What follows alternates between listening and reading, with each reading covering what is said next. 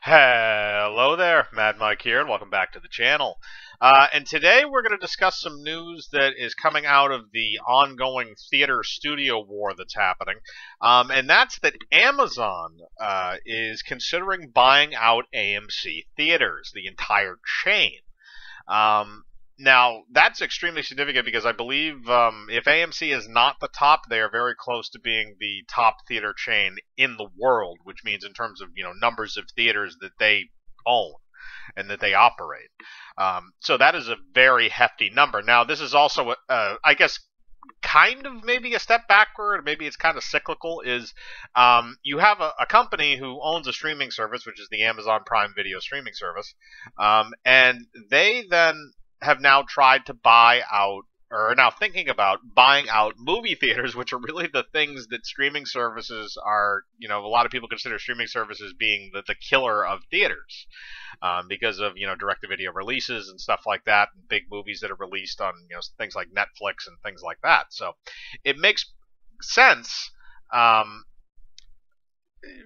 that type of a perspective, but there's a lot of baggage with this type of a decision in terms of what it's going to mean for the entertainment industry going forward. Because here's the thing: is that Hollywood studios hate competition. This is why Disney decided to absorb as many small studios as they could, like Pixar, Marvel, and Lucasfilm, because they knew they could get rid of these other somewhat competitive entities and use what they're doing that's good against their opponents.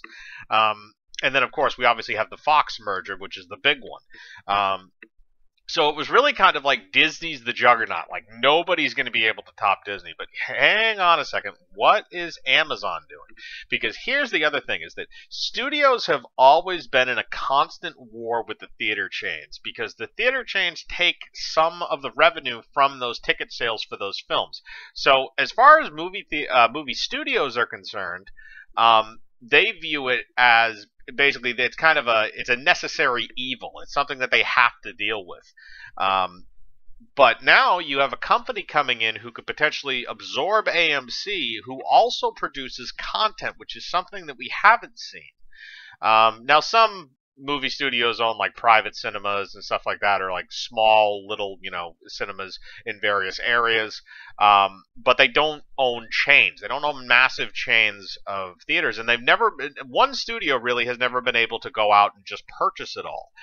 Maybe Disney could before the Fox merger, but definitely not at this point. So you have an entity like Amazon, which is an insanely rich company, which just had its stock value skyrocket because of all the people at home because of the coronavirus pandemic.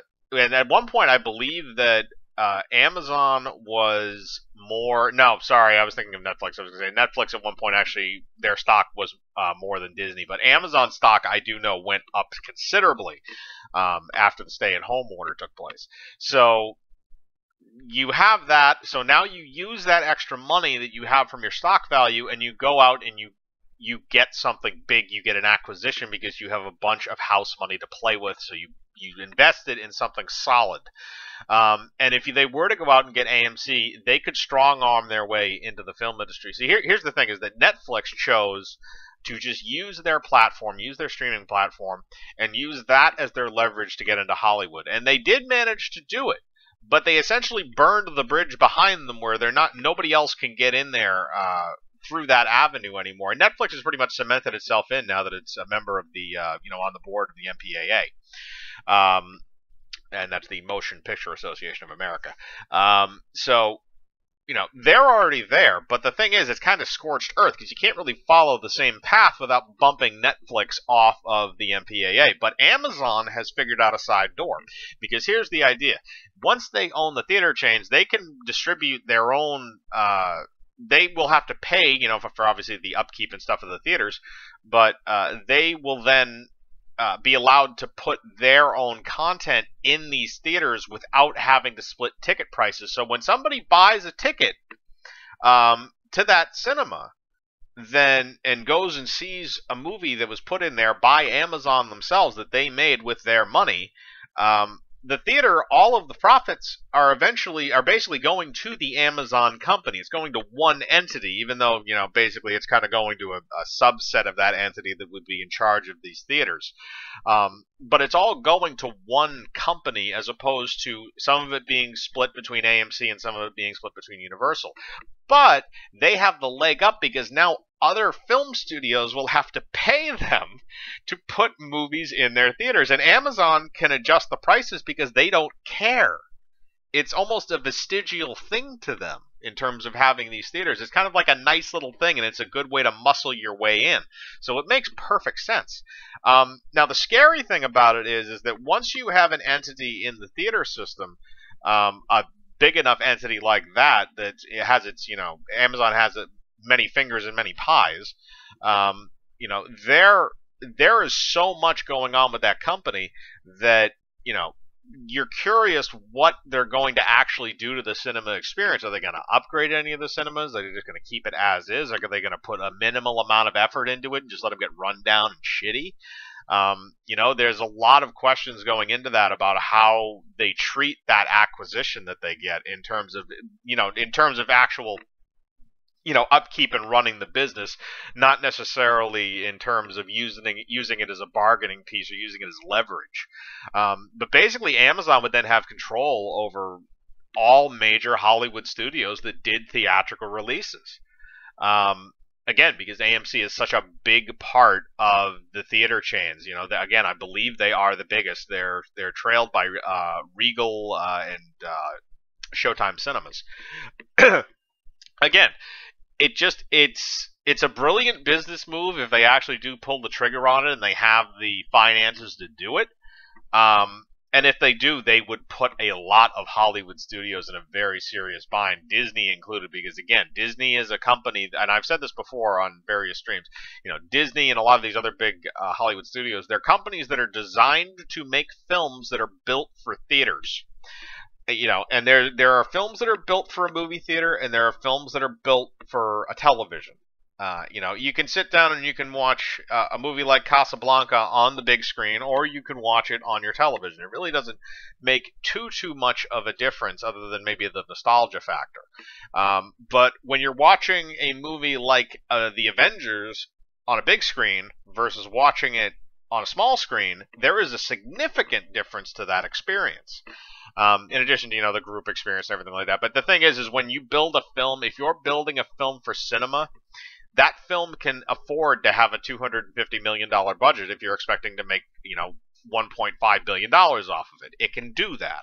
However, if you have a film that is going to a streaming service with a similar budget, chances are you are not going to make that back in new subscriptions. Chances are that's just going to allow you to keep the subscribers that you have. So there are advantages to it, though. The idea of, you have that constant income every month as long as people keep using the service.